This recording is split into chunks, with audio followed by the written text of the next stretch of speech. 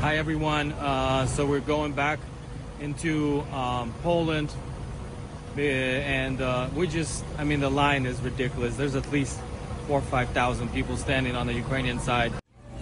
These are the lines Vitaly Smolin and his wife Natalie witness as they enter Poland from Ukraine to make their supply deliveries to Ukrainians left in the country. The couple are American missionaries based in Ukraine. They've been documenting their journey since Russia first began its attack. So I'll keep you posted as soon as I have boots on the ground.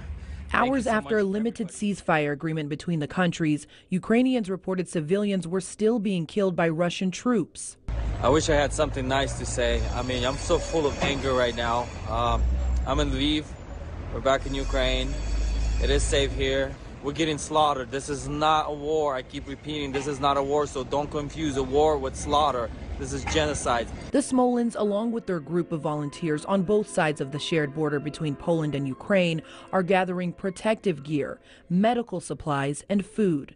But even they are putting themselves at risk. We were in the meetings, and all of a sudden sirens going off, and we're in the basement. So God is good, and He's going to protect us, and just keep praying for us. Their hope is that prayer is heard by government officials here at home. We just need everybody else to step in.